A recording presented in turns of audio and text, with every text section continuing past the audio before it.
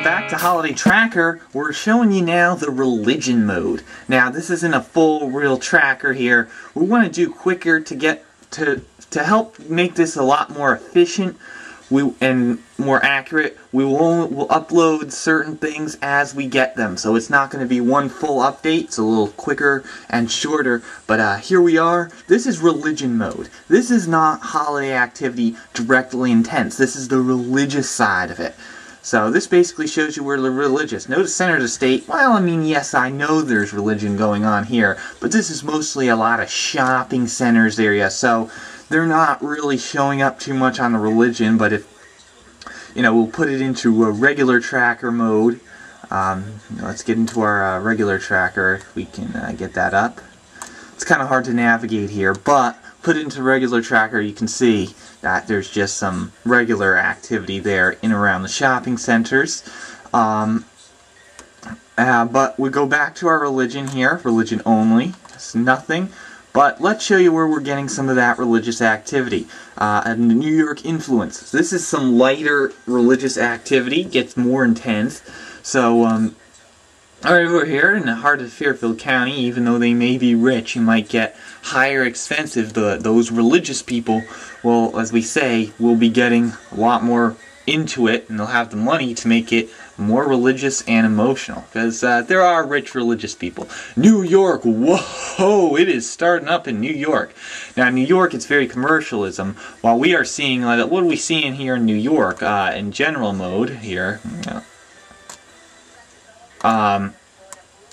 So notice how we're seeing red in regular mode with Rockefeller Center, but this only, in religion mode, it just gets to the white, and now the white is a level 4 type thing, just before the white. This isn't the white, or maybe it is the white, but it's just before, so it's about in the medium, it's about in the yellow range if this were all secular, so most of it is not religious.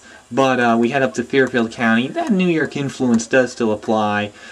East Haven, where it's Christmas time in East Haven, and this is, I guess, Christmas mode, because, you know, what other, you know, it's religious, showing you that it would be Christmas in a sense. And then as we head into the eastern half of the state, more of the woodsy areas up in the quiet corner, it's not so quiet when it comes to religion, because as you can see, the religious is starting to intensify just a bit as we head into Bethlehem. You know, our own little Bethlehem, they get more religious as well, and just to the northwest part of the corner as well. And of course, another very intense hotspot for religion. You guessed it. He is already in the invisible plane, in a sense. It is John Simjim. Praise the Lord! Praise the Lord! We're doing up there on the Simjim area.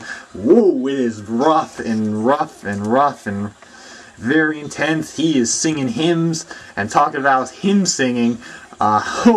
It's not showing up too much, but whoa, you want to talk about religion today. At the NHBC, here is Dan Darling to give you the religion update for the NHBC. Well, hey there, it's Dan Darling, giving you the religious update for the NHBC. If you want to feel intense and you like all the emotions, you may enjoy how we were up at the Thanksgiving at the NHBC and all that. So we had our turkey, we had our food, and we're all stuffed from the food this afternoon.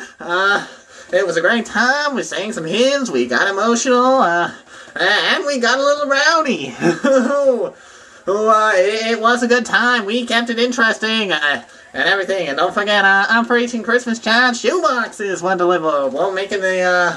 We're spreading intense emotions around the world with that as well. And here we are, and that is your religion update. We hope to give you the final official prediction sometime soon. The New York influence at